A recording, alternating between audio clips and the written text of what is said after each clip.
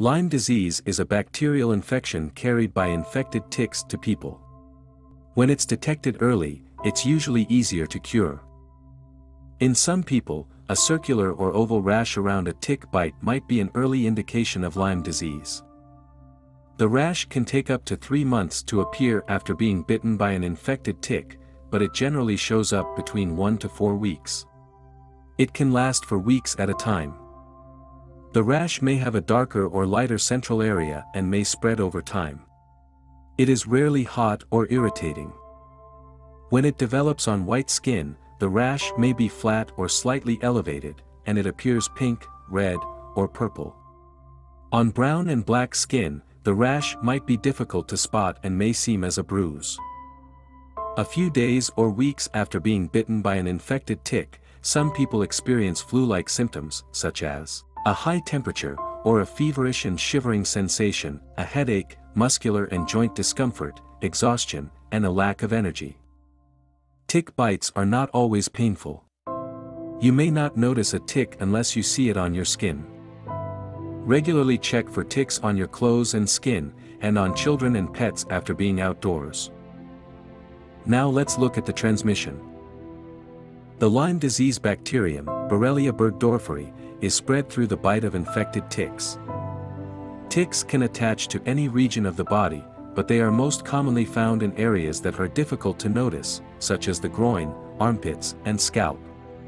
Before the Lyme disease bacterium can be transferred, the tick must be attached for at least 36 to 48 hours.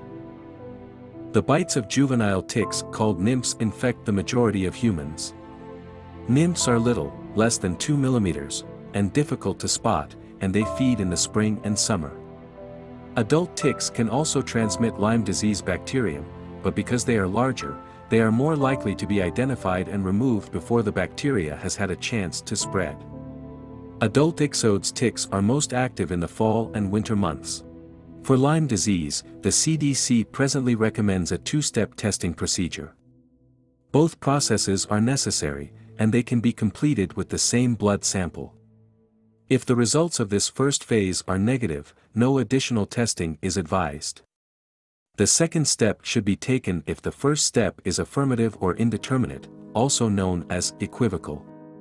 Only when the first test is positive, or equivocal, and the second test is positive is the total result positive, or for some tests equivocal.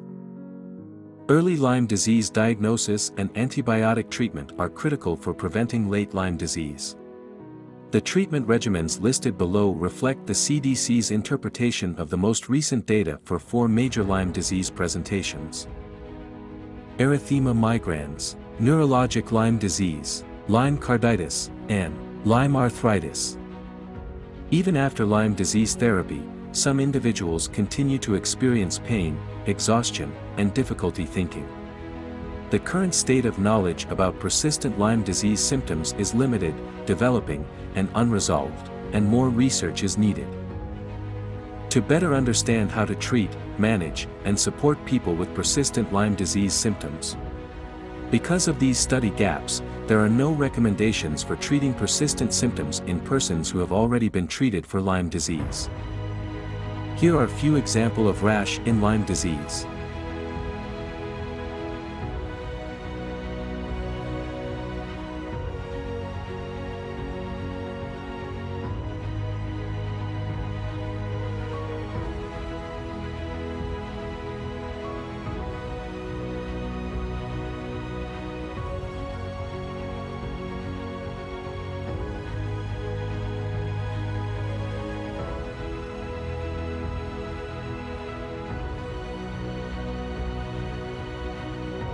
To learn more, please subscribe and support us. Thank you.